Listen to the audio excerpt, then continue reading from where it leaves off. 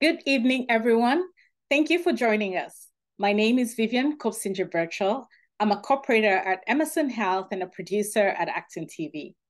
Through my postgraduate studies, I'm passionate about the intersection between medicine and communications. I'm excited to be the moderator for tonight's important discussion, Adapting to Change as You Age, Post-Hospitalization Care, and Considerations for Seniors. Tonight's event is brought to you in partnership between Emerson Health Community Benefits, the Corporators, and the auxiliary of Emerson Health.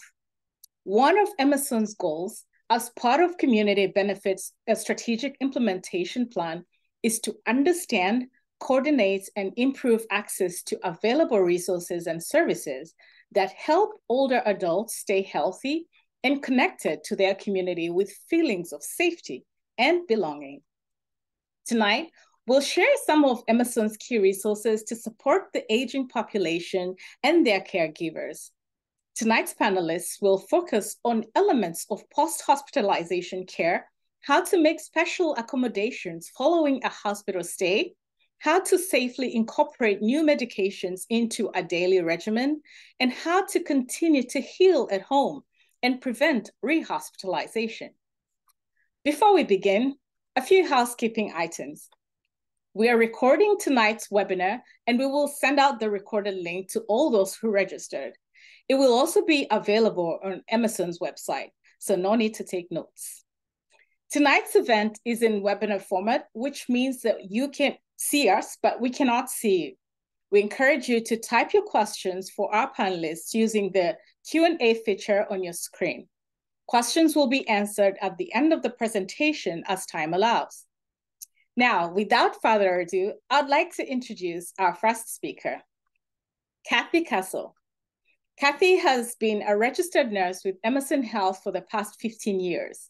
After several years of caring for patients in the orthopedics floor, Kathy spent 11 years as a home care nurse caring for patients in their home setting. In 2020, as COVID made those home visits impossible, Kathy transitioned to the remote monitoring telehealth program, a program she leads today. She earned her BSN from Northeastern University, I beg your pardon. Kathy, over to you. Thank you so much, Vivian, and welcome everyone. Good evening. I'm going to start my presentation and based on my years in Emerson home care and other home cares, and our passion is care in the patient's home and keeping them at home and as safe as possible. Next slide, please. So the first thing when you're in the hospital is to start the question, what is your discharge plan? Are you ready to go immediately home? Are you ready for possibly outpatient rehab? Or do you need more advanced care in the next step? To set up, if you're a provider and you feel that you need home health services, Medicare will cover certain in-home services deemed medically necessary. They are requiring intermittent skilled nursing care. We offer physical therapy, occupational therapy, speech therapy. In order to qualify for home care, typically a patient has to be considered homebound or not strong or safe enough yet to get out on a regular basis. Any patient that's discharging may qualify for these services. And usually you'll have a discussion with the discharging physician or nurse practitioner on what that may look like, and they will send a referral to a home care agency. I encourage people during that hospitalization, which I understand may be stressful, but maybe advocating a family member or friend to start asking questions, start preparing for a successful discharge home. Are there any supplies or adaptive equipment that you may need? And who would be available to help you for a short-term recovery at home? We also encourage everyone, and you can do this before you would need a hospitalization, is to try and make some low-cost changes to help prevent falls and encourage that successful discharge home. There's simple changes that everyone can make in their home, including throw rugs, making sure the home is well lit inside and outside, installing items such as adjustable shower seats, grab bars, handrails, and those are some of the things that can help you adjust to being home and with the focus on safety. Next slide. So from hospital to home, you want to make sure someone is providing you the right care and support. There's pros and cons with everything in life, including your recovery at home. As a home care nurse and a home care provider, I really do feel and believe that people do heal and recover better in their home. Some of the pros of that is it's a familiar environment. You're comfortable in your home. You could be surrounded by your friends and family to support you. Often I hear everyone sleeps better at home in their own bed, of course. And often you eat better at home. You may try and regain your independence faster at home. That can be a motivating factor because you want to remain independent at home. And then it allows for privacy, comfort, and dignity. But some of the questions you really need to be honest with and ask yourself and really need to be considered is, do you have that support? Lack of supportive care and assistance can put you at risk for rehospitalization. Do you need home modifications needed? And are they easy to do with a family member assisting you, or are they more involved that would require extensive planning? Also keep in mind that your setup may be a little bit more difficult to function, and you could be putting yourself at a safety risk. If you don't have the adequate support in the home, isolation is a big factor when you go home and you're by yourself. Also, transportation to your post-hospital care appointments with your providers has to be set up as well. Next slide, please.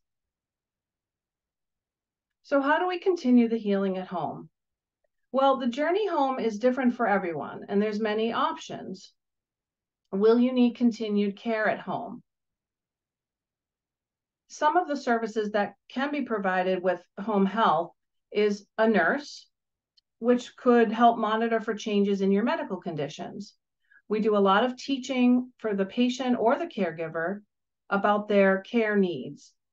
That could include wound care, new diet changes. Pain management is a big factor and needs a lot of teaching. Medications, which you'll hear more about, and that requires a lot of teaching and a lot of work to manage the medications safely. Sometimes people go home with IV therapy. And then there's also just disease management and prevention. So teaching you the signs and symptoms that may occur that are signaling you for an exacerbation and when to call the doctor. Home health can also provide home physical therapy, which would include home exercise programs. They come in to the home and they look at your home with a different set of eyes. They'll evaluate for that home safety. They'll have that conversation with you. And their focus is, all of our focus is, but PT will help strengthen you to have that fall prevention. And they'll also assist you with getting those assistive devices to make you safe. They do a lot of strengthening exercises, home walking programs. And then we have our occupational therapies, or OT. They're going to teach you new ways to complete your activities of daily living. So they're going to focus on your functionality, which includes bathing, dressing yourself safely, meal prep, medication prep, and again, need for assistive devices. Other services home health can provide are medical social workers, speech and language pathologists, home health aides, and then remote monitoring. Next slide, please. Emerson has partnered with our vendor, and we can provide remote patient monitoring. The word remote patient monitoring can mean a lot of different things in a lot of different facilities. For Emerson Home Care, once you qualify for home care and you have either a nurse or a physical therapist or an occupational therapist servicing you in your home, we can decide if we want to do what's called daily monitoring. So one of our nurses will bring out a typical kit for, which it would include a tablet, a scale, a blood pressure cuff, and an oximeter. We will teach you how to use those tools in your home safely. And they're really geared for a certain age population, and they're very easy to use. Our targeted population for a lot of our daily monitoring would be our more high acute patients that could have congestive heart failure, chronic lung disease, diabetes, and those sort of things that really we need to have a nurse monitoring you remotely, because what I say to patients is we're looking for trouble and we hope we don't find it. But if we do, we'll have a discussion with the patient and then help facilitate that communication to the provider to get ahead of any early symptoms of an exacerbation.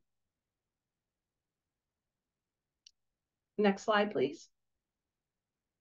So Emerson's remote patient monitoring, the home install process would usually take about 30 to 40 minutes. We're happy to teach the patient or a caregiver how to use the program. And we're assessing for, are you safe to go onto the scale? We will show you how to use the blood pressure cuff, and the items that I do bring out are Bluetooth connected right to the tablet, so they record directly to the tablet. You check your pulse oximeter, and within seconds it's recorded to the tablet, and then the nurse that's covering that day will be watching those numbers come in the morning and reviewing them for any abnormalities. Our favorite part of our job is to engage with the patient. So we do a lot of follow-up phone calls to check in, see how you're doing. We'll review your symptoms and do teaching and facilitate communication to your provider. We will provide standard of care education and teach the person how to recognize their early symptoms of disease exacerbations, and also preventative measures, lifestyle changes, diet, activity, medications. Through the tablet, we also have the ability to use video calls in which we would set up a time to call you and we can see each other, which can provide a more engaging interaction. We can communicate with your provider via phone updates, and we can also fax your data reports to the doctors, which then helps them guide them in their clinical changes and decisions. And we also keep in touch. We help and communicate well with your home care team. So maybe you need an extra nursing visit that week, etc. Next slide, please. One of the biggest things we do within the program is in addition to your blood pressure, your weight, and your oxygen, you'll answer a couple of quick daily symptom changes. So a lot of times when I ask patients, how are you doing today?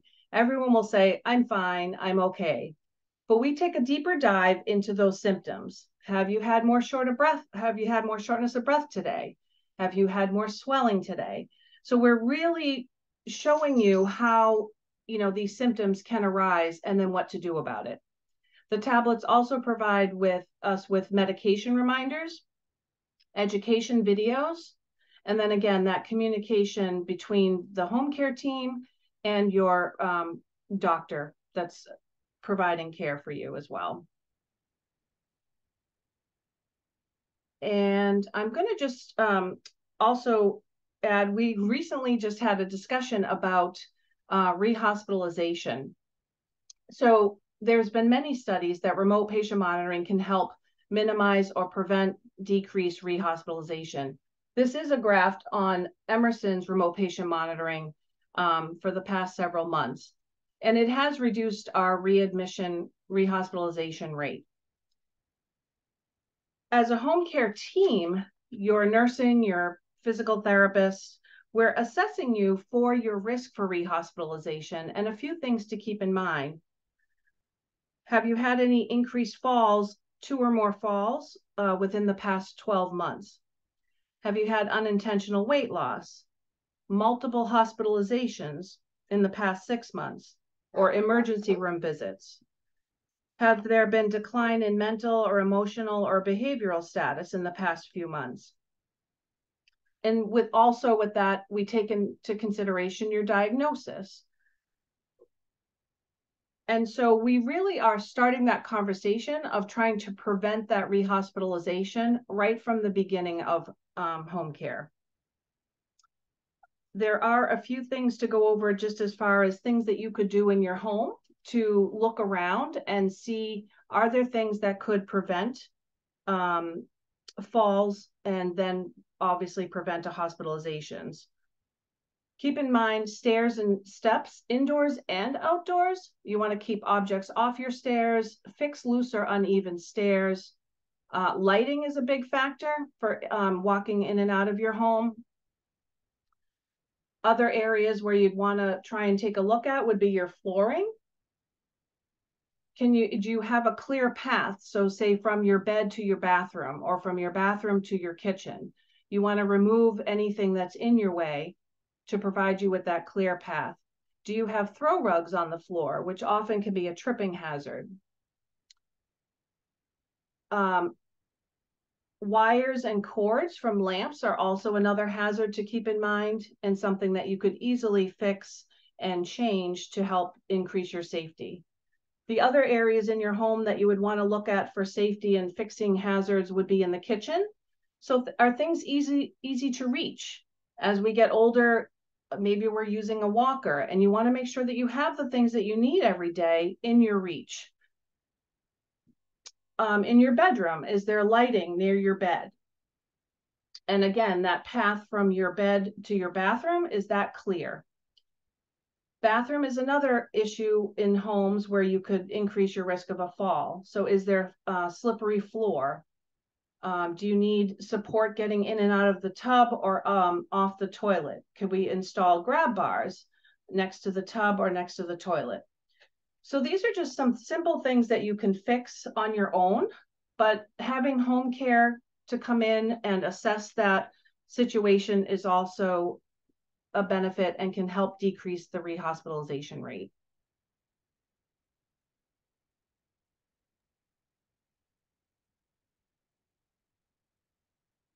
All right, thank you, Kathy, for the information on low-cost changes at home, post-hospitalization, safety tips, and other resources at Emerson. So thank you again. Had you finished before I don't want to make a mistake.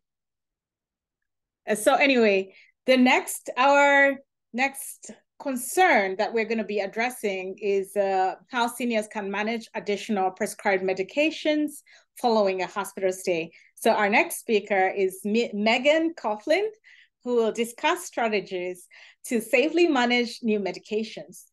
Meagan is a transitions of care clinical pharmacist at Emerson Health. She joined Emerson Health in 2015 and established the Transitions of Care Pharmacy Service. She works out of the main hospital and meets with patients during inpatient stays to verify what medications they take at home and discuss changes upon discharge. She precepts pharmacy students and residents during their clinical rotations. Dr. Coughlin earned her Doctor of Pharmacy degree from Massachusetts College of Pharmacy and Health Sciences in Boston in 2008. She completed a PGY1 residency program at Leahy Clinic in 2009 and became a board-certified geriatric pharmacist, that is BCGP for those who understand the acronyms, in 2017. She has worked in hospital pharmacy since graduating. Her areas of interest include geriatrics, medication safety, and patient education. Over to you, Meagan. Thank you, Vivian, for that introduction, and good evening, everyone. As Vivian said, I'd like to talk with you tonight about how best to manage medications after leaving the hospital. So next slide, please. And so specifically, I'd like to discuss some common difficulties that patients can face to manage medications across different transitions in your care. Talk about the importance of a home medication list and how best to manage one. Also discuss ways to organize, store, and dispose of medications at home. And as I talk about these things, I'll also talk about some technologies and other supports to help you manage these meds in this way. And then lastly, I'd like to talk about who you can contact if any questions or concerns arise about your medications after you do return home. Next slide, please. I like this picture because I think it really illustrates well how complicated transitions in our care can be as patients. So in the center, you do see the patient, and the arrows represent all the many interactions we can have for our care. We can be having to go to the hospital, having to go to our doctor's offices, fill our medicines at our pharmacy. As you can see, there's some other examples there as well. But at each point, patients, we can be seeing different providers and be cared for at different locations. And medications can change at any point in this path. And that can really add to the complexity and unfortunately increased risk of potential medication errors, as well as readmissions, as Kathy has talked about a bit already. Next slide, please. And so a little bit more background information about this is, as we all age, our need for and use of prescription medications does increase significantly. As you can see here, there are a couple statistics I've listed. 90% of us that are 65 years of age or older will at least be taking one prescription med, and a good chunk, about almost 36%, taking 5 or more.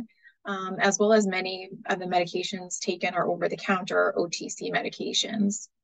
We also know that many hospitalizations are a result of something potentially having gone wrong with medications, and that this can occur 4 times more often as we get older than age 65.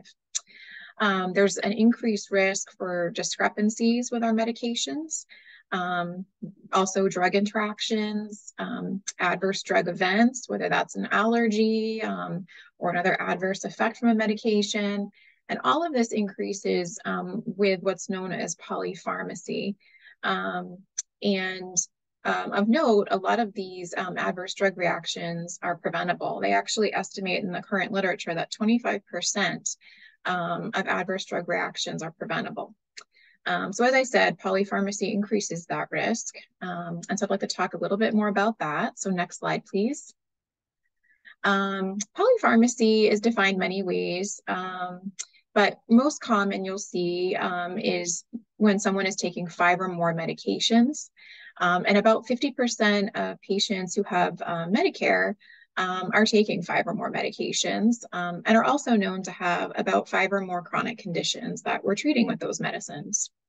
And this idea of polypharmacy has been studied and has been proven to be an independent risk factor for having a hip fracture, and also increases the risk for what is known as prescribing cascades. And so I'll discuss that further as well. Next slide, please.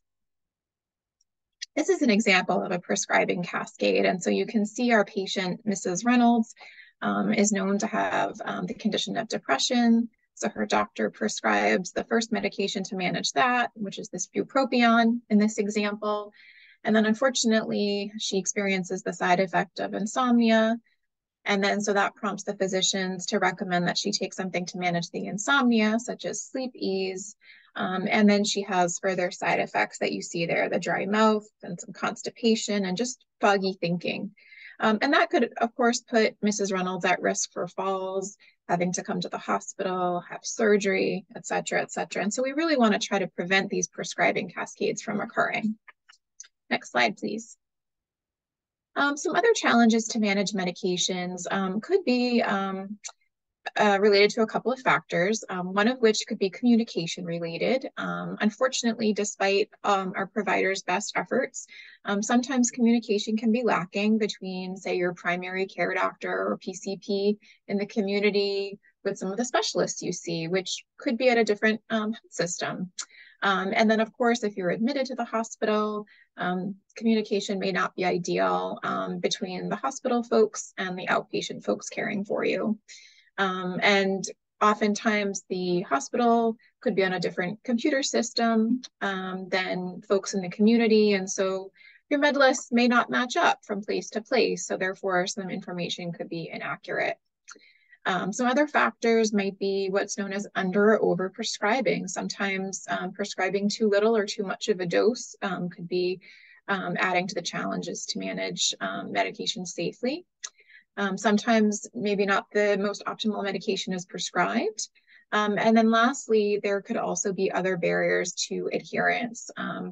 Patients may experience side effects, may not have gotten or felt they have gotten enough education about the medication. Some medications are quite costly, brand name only type medications. Sometimes if we have vision or hearing loss, memory loss, those will all factor into our abilities to manage our meds safely and best.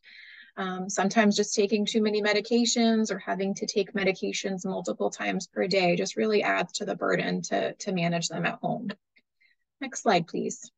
So given that, I'd like to talk about some strategies for success to manage medicines, especially upon leaving the hospital and returning home. Next slide, please. So before you leave the hospital, there's a couple important things to consider with your medication. So really you want to understand your routine and ask questions during your stay as well as at the time of discharge. It's really good to ask the questions kind of from the get-go once things start to come up, new medicines are being started, even if it's day one of your hospital stay, because it can be a lot of information to get down and retain, and that really might be best. It's good to review the changes and obtain information about, especially the new medications. Ask for written materials to read regarding these medicines because those can be provided. It's good to also verify, that the medicine is going to be covered by your insurance and that the cost of that will be reasonable for you. Also good to confirm the dosages and the timing for when these medicines should be taken and confirm if there's any special instructions for taking them. So some of the common questions you can ask during your stay to kind of achieve some of this understanding is, first of all, how do I pronounce this medicine? And what am I taking this for now? And are there any food requirements, or should I take it on an empty stomach? What happens if I forget to take the dose tonight?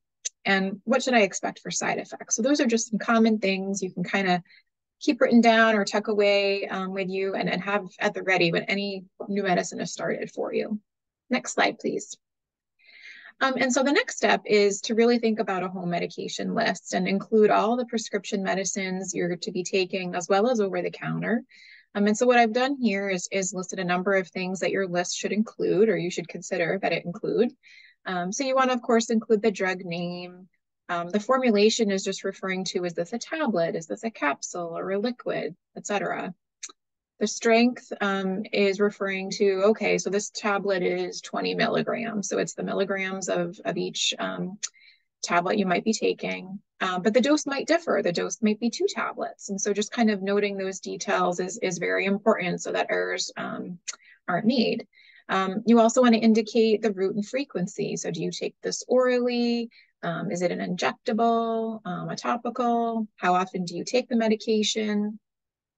And then on the right, I've added some additional considerations to put on your list as well.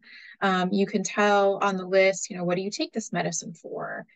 You can also include what your allergies or any intolerances are that you've had to medication. So you can list the drug names, and you can also say, oh yes, amoxicillin gave me hives last year, or something to that effect. It's also really helpful to consider adding your pharmacy information. So if the team or doctors caring for you have any additional questions, they know who to reach out for who fills your medicines. And then for folks that might be on some temporary medicines, such as a week of antibiotics or 2 weeks of, say, some steroids, I usually advise them to use a calendar to track, when to take each dose and when you'll then be done the therapy. So just some helpful tips there. Next slide, please. And this slide just indicates a sample template, something you might consider to set up your medication list. I know some folks like to put things on the computer at home, use Excel spreadsheets. So it's really whatever's going to work for you, and then to communicate this information best. So that's one example. Next slide, please. So these are just some additional important tips for managing your list. So when you get home after leaving the hospital, it's really important to compare the list the hospital gave you of what to take to what you normally take at home. And if you notice anything that's amiss, any discrepancies, you want to clarify those with the hospital team or your PCP. And you want to do so before you resume any of the medications that the hospital team wasn't aware of, just to make sure that things will be combined safely. Of course, you want to update this medication list anytime changes are made to your regimen. That's probably the most important thing to remember. You can also track the changes of your medicines for your own record, so you can kind of keep a history, if you will.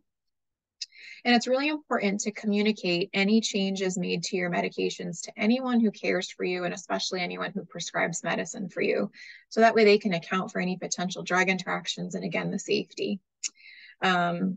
It's always good to try to consider using one pharmacy if you can. So then your pharmacist filling your meds can also account for that same information and check on things for you. So really you want to, once you have this list, keep it handy, keep it in your wallet, keep it in your purse.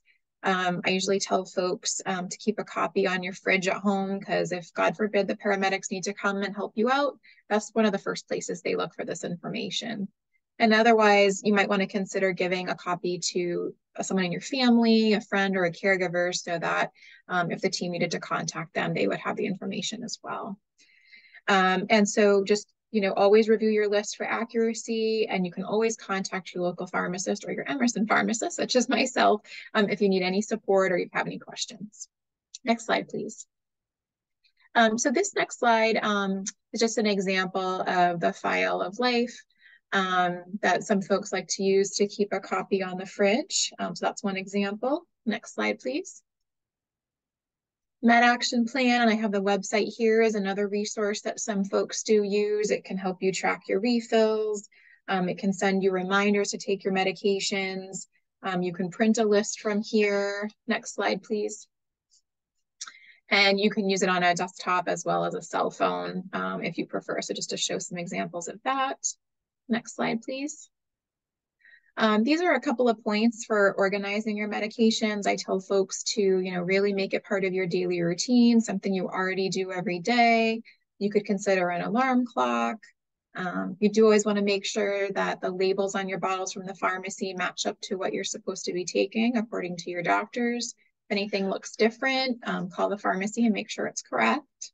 Next slide, please. Some other thoughts for organizing your medicines would be using a weekly pill box. There's also blister packing services, and there's also medication dispensers. Next slide, please. MedMinder is an example, and I do have the website listed here for more information.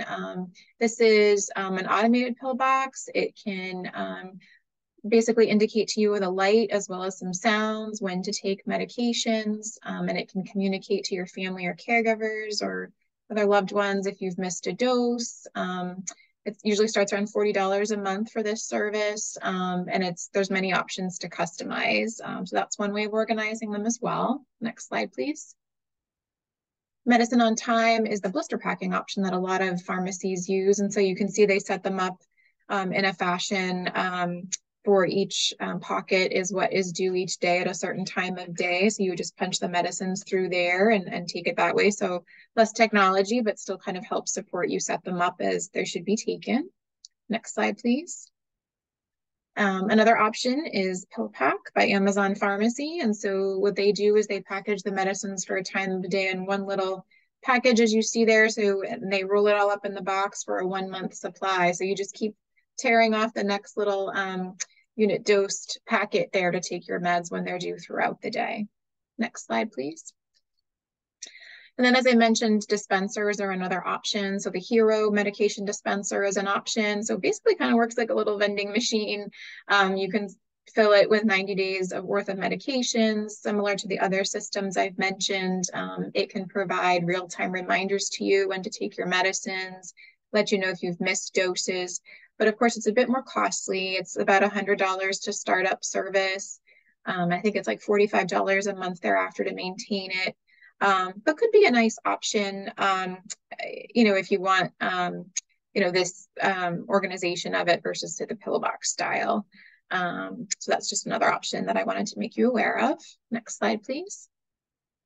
Just a few points on storage, just as a reminder, if folks aren't already aware, but you really should try to store your medications in a cool, dry place. So kind of avoid bathrooms and places where there's a lot of humidity.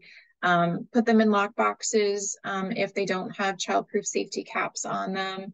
And I usually tell folks, keep them somewhere close by where you'll remember to take them every day as they're due. Next slide, please. I also wanted to give a few points on disposal. So we do have a drug take back bin at Emerson Hospital. So that's the picture I've included there on the right in the, as you walk into the emergency room. So that is an option. Concord Police also has a drug take back box and also can take sharps. There's also drug take back days in Concord as well as other nearby towns and cities. So you just always want to look and see what you find. But just a reminder to check your expiration dates on your medications and make sure things are in date so that they'll work most effectively for you. Next slide, please. So just some final thoughts. Make sure you ask for help from family, friends, and caregivers if you need it. We can all use a double check with medications. I'm a pharmacist and I sometimes make a mistake with my vitamins and whatnot, so it's always good to take a double check. Just really avoid guessing when you're unsure of what to take. Please try to avoid making changes on your own. We don't want that to land you in the hospital with us. And again, if one approach doesn't work to manage them, just contact a pharmacist or another healthcare provider for help. We're always here and we want to keep you safe and healthy, and we'll come up with a regimen or a system that works for you. Thank you. Thank you, Meagan. New medications can be complex and overwhelming and dangerous if not taken correctly. So thanks for explaining safe protocols for seniors and caregivers. Despite our best efforts, sometimes patients need to be readmitted to the hospital following a procedure or hospital visit. So our next speaker, Melissa DeMarino, will discuss how we can minimize the risk of rehospitalization. Melissa DeMarino is a licensed certified social worker and a certified in disputes resolution or mediation. She graduated from the University of Nevada in Las Vegas, where she received her master's degree in social work with emphasis in direct practice. She has experience in home care, hospice, and palliative care, family counseling to include children and adults, school system social work, behavioral health, and addictions treatments, and has served on disaster action teams with the American Red Cross. Melissa's special clinical interests include case management, resource and referrals, mindfulness-based stress relief, individual, group, and family brief intervention therapy. Melissa, over to you. Thank you. I hope I'm being heard okay. This is a section on post-hospitalization care, specifically tips for thriving at home and preventing hospital stays. I am the social worker for both the outpatient rehab department and the home care rehab. And so I find myself having these discussions every day. As the other two had mentioned before me, smooth transitions are required to prevent the return to hospital. So just a quick cap on some of the major reasons that people are readmitted within 30 days is the misinterpretation of discharge information, 2, inadequate transition of care, and 3, condition complications. So I'm going to kind of give a general overview of these top 3 snafus and ways around them to ensure success. So the first one at discharge, again, I think the other two did a great job kind of alluding to the need for planning, right? Increasing communication between both the providers, the patients, and then gaining a village, you know, for those second sets of eyes, ears, and extra brains to process a lot of the information heading out of a hospital. So consider having a friend or family member join you on your last days as you anticipate discharge. It'll be really important to have discussions that involve some teach-back opportunities for you to, again, say out loud back to the providers how you're understanding that information. And that can be crucial so that those providers can catch any lack of understanding, misunderstanding, etc. So again, asking things like what new diagnoses you might have. Should you limit any activities? Do you have enough recommended diet? Will you need some follow-up tests and treatments, especially post a hospital stay? Gaining access to transportation and figuring out how you're going to get to those follow-up appointments is essential. Do you have any new prescriptions or medications that will need refilled? And then what should you do if symptoms do come about again, and what kind of action will you take? After the dust settles, next slide, thank you. After the dust settles, it's important to kind of regroup and maybe take stock of some of the paperwork and advanced directives you might have. If you don't have them yet, it's a good time to have those what if talks. So making updates to your advanced directives, making your wishes known ahead of time, and appointing healthcare proxies, filling out or considering a MOLST if that applies to you, a medical order for life-sustaining treatment. And just as the file of life that Meagan had touched on, those forms are essential to have on your refrigerator, as any EMS personnel would be trained to look there first if you have special instructions for them. Considering a power of attorney and maybe any estate planning, perhaps it will relate to asset mobilization to ensure that you can sustain aging in place or wherever that might take you. So these are difficult talks, but definitely encouraged during the stable times to avoid having to make decisions in a crisis or emotional state of mind. So speaking of tough conversations, I'll add a little bit of flavor to the uncomfortable talks that we all need to get comfortable with. There was a survey taken just last year. Oh, no, this is from 2016. 54% of the people surveyed of the adults in that sandwich generation that have small kids at home, and also caring for their parents as they age, they say they prefer to have that sex talk with their kids than the senior talk, or healthcare talk with their aging parents. And so in addressing some of the immediate needs at home, the inadequate transitions to care, that's really kind of where the rubber meets the road, right? So it's easy if family has taken off time from work, maybe they flew across the US to be with you and ensure your safe landing. And then sometimes we have to start planning for where the sprint in recovery may turn more into a marathon and elongated. So when it comes to this, oh, next slide. Back a slide. I'm so sorry, I'm not doing well with that. So addressing transitions to inadequate care, and then next slide. So you want to define and use your village. So using a certified aging in place specialist, those are also called CAPS.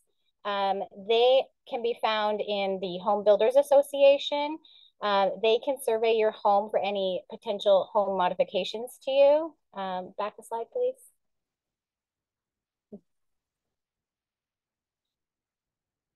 Oh, okay. Yes, so next slide.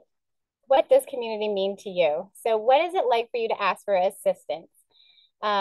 Check in with some of these questions. Please be specific when offering help to a neighbor in need that you know has returned to the hospital from the hospital, and set expectations from the start. A lot of people feel that they don't know what to ask for when it comes to asking for help. And so if you're offering to, just remind yourself that you can always ask them to circle back to you another time when you know what some of your deficits are. Articulating some of the problems and sticking points in your routine can help you define how you need assistance. The quote is, a well-defined problem is half solved. So care for the caregivers in this is so important because role shifts are really tough and everyone deserves support in this. And so acknowledge now that the support you'll need will likely need to go beyond your household. Accessing family, friends, people that you've known from colleagues, neighbors, they can all be part of your interpersonal support to ensure your success. So no one can live your experience for you, but you don't have to go through it alone. And next slide. And again, so tapping into some of those formal resources, such as a certified aging in place specialist, accessing your PCP social workers and case managers, using maybe a private pay case manager through Oasis, Aging Life Care Association, or Gen by Gen, for example, and maybe a financial planner or senior legal support through the National Association of Elder Law is essential for you to take stock of your assets and prepare for future. Next slide. Some people choose to not age in place and maybe access assisted living early on. These can be immensely helpful in that the facility costs to stay there are usually all inclusive, and they typically support all of the taxes and insurances that go with living space, utilities. They do all the repairs for you. There's no need for standing on ladders to change light bulbs, etc. That really minimizes your fall risk. They have a meal plan, recreation, dining, entertainment, crafts, etc. And so considering this and just taking tours and gaining information doesn't mean that you have to accept a place when it is offered to you if you do get on some of those lists. But just gathering the information first and maybe putting the feelers out ahead of time can give you some direction and maybe a safety net in the event that you need it. Next slide. Some of the health advantages of being in an assisted living, again, they can offer some expert and medical care if needed. Of course, this will be reactive. Any additional home health aide or personal care attendants would be an additional cost, and that's important to know for assisted living facilities. But there are a lot of social advantages. Living through participating in the planned activities and outings such as field trips, dancing, cultural events. There's a better chance to stay engaged in the living community with people of similar age and dealing with similar issues. Next slide. So as far as aging in place, if you want to be at home, of course, the community also wants you to be at home and honor your goal, right? 70% of the population surveyed in 2022 by AARP, senior adults said that they wanted to age at home. And so you're not alone if that is your goal. Next slide. And if you are going to age in place and do so alone, as you can tell by this graph, even though the print is a little small, you can see that upward trend to people that are aging in place alone. It's on the rise. And so this might create a huge mental shift for you. If you're thinking about that, it'll be really important for you to really embrace the concept of the need to check in for your ability to ask for help. It will require people to be allowed into your home and into your life more frequently. Next slide. And so on that note, if we age in place or in an assisted living, and especially if we are alone for any amount of time, it's really important to get ahead of safety factors and safety nets, such as personal emergency response systems. There's a few noted here. Of course, this list of lifelines, etc., is not exhaustive, but it's important to get to know some of the more reputable companies. There are a few less than ideal flyers going around there and advertisements. So be sure and cross-check with some of the reputable resources. These do come equipped with the technology for having fall detection, meaning we don't plan how we're going to fall, and in the event we bump our head on the way down, we're not awake to press a button or call anybody, but it will detect the fall and deploy a phone tree that you have personally designed, which is important. It can call friends, neighbors first, etc., until it gets the help that you need, being EMS if necessary. And it can really increase confidence and feelings of safety for even loved ones around. Some people have decided, you know, even though they may not feel they need it, it helps quiet the what if chatter from their loved ones, and that's enough for them. It's important to also remember to please use the Lift Assist non-emergency numbers in your town if you do have a fall. It's really important to get familiar with that service. as they can provide the professional and skilled assistance for getting upright again and tucked in safely. More injuries occur statistically as a result of people trying to get up from a fall or a well-intended caregiver trying to assist them up than from the falls themselves, which is a shocking statistic to me. Next slide, please. As far as some of the Massachusetts state-funded programs that I often point people in the direction to, you have your councils on aging throughout the towns in Massachusetts. Sometimes these are synonymous with senior centers, sometimes not. They can provide a slew of information and services, transportation, events, etc. And then you have your aging service access points. And they have a lot of subsidized funding to offset the cost of some ongoing care in your home, such as the med boxes that Meagan had touched on, or some of those life alert or personal emergency response systems. My mantra for these is know them before you need them. If you need help accessing which aging service access point is in your area, you can look that up on mass.gov. Next slide. I think it's important too to quickly differentiate between home care and home health care. As Kathy had outlined for us beautifully, the home health care disciplines and services. Home care often refers to that non-medical entity to include personal care, hygiene, eating, incontinence, companionship, meal prep. These are typically private pay entities unless perhaps you can activate a long-term care insurance plan and or be assessed through your aging service access point if the state could offset. And that's a means-tested assessment, meaning they would take a financial assessment to see what you could qualify for.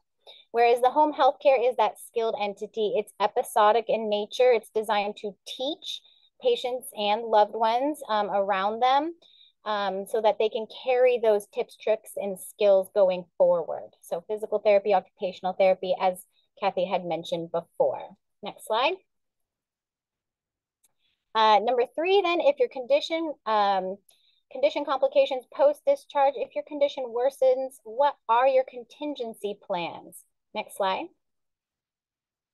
I think it's important to remind yourself that if you do have a chronic or progressive illness, pause and consider accessing early on some of the amazing national resources regarding any one of those diagnoses. I think that it's easy to kind of get lost in the shuffle or our friend Google, and just to remember that some of these very, very highly skilled, reputable, knowledgeable support systems are in place. Next slide. So the demographic of hospital readmissions, number 1 is falls, and then those chronic conditions that we spoke about as COPD, diabetes, congestive heart failure, and stroke. Getting our minds wrapped around some of those symptoms, just as Kathy had outlined through that remote patient monitoring program, is really essential to kind of tracking some of the green lights, yellow lights, and red lights. Next slide. And you'll see an example here of just that color-coded. You can get a really quick spreadsheet going. It's important to talk about your symptoms with your doctor and then have the ability to kind of categorize them so that you can develop contingency planning. Next slide. So this would be an example of a little bit of a scale for a chronic COPD patient, chronic obstructive pulmonary disease. So you've got your all clear symptoms, that you're having a great day, some of the warning symptoms, and then the opportunity for you to plan around that, right? What will you do? Who will you call? And then the red flag symptoms and how to act fast so that you can kind of be preemptive about that. Next slide. Same thing, I just gave you one more example with the diabetes management tool. Next slide. And so in recapping some contingency planning, remember to please keep your options open in an effort to stay in full control of your aging options when your healthcare needs are unpredictable. You should feel empowered to collect information from retirement communities, assisted living facilities, even skilled nursing facilities, as well as private pay caregiving agencies, or respite options if you should need them. Again, know them before you need them and collect that information is going to help settle and comfort. Seek counsel ahead, do the planning. Again, contingency plans mean that you might even have to write out for yourself, if this happens, then I will. And just really kind of put the pen to paper and spell that out for yourself. It'll feel good. When you know what you're eligible for, you will know your options better, right? So applying for appropriate benefits early on, maybe talking to your long-term care specialist if you've put funding away for that option, and when it would be appropriate to engage those services. Talk to social workers and get acquainted with your Council on Aging or ASAP, your Aging Service Access Point, or even your Veteran Service Officer. They'll help identify what your options are going forward. Next slide. And so we'll end with a quote of, "Today is the oldest you've ever been and the youngest you'll ever be." That is one of the lesser known quotes from Eleanor Roosevelt. Mass.gov is just that reminder that it's a beautiful laid out state search engine for everything that is governed under the state. Plugging in things like your Aging Service Access Point, and I've listed a few on the bottom there through our Emerson catchment area. You can find ways, how-tos for applying for disability benefits if that applies to you, SNAP benefits, you name it. Emerson has also contracted with an amazing search engine called Find Help. So there is, I think that is actually misspelled. I apologize. So it's Emerson Health, HEALTH.findhelp.com. And then just search on your town's website for those Council on Aging, senior centers, etc. They have social workers in there that can absolutely point you in the right direction when you're ready to roll up your sleeves and make plans and get connected. And that's all I've got. Thank you. Thank you so much, Melissa, for giving us tools and strategies to avoid rehospitalization and heal safely. Because we've run out of time, I've seen we have a few questions. I can't read out all of them, but Melissa has answered many of them. They were mostly concerned about where to find services. I think Melissa has mentioned that, and questions about how to help to make parents and seniors comply with safety tips. So perhaps the Emerson team can write out something and then send out to all, some of these answers to all the people who registered for this webinar. But really, for now, I just want to say we've run out of time, but it's been an amazing evening. That is all we have for this evening, and I'd like to thank our panelists and guests for joining us to discuss this important topic. Please look for a follow-up email with a recording of tonight's presentation. We hope that you enjoyed tonight's discussion and hope that you might join Emerson again at a future event. Good night, and thank you.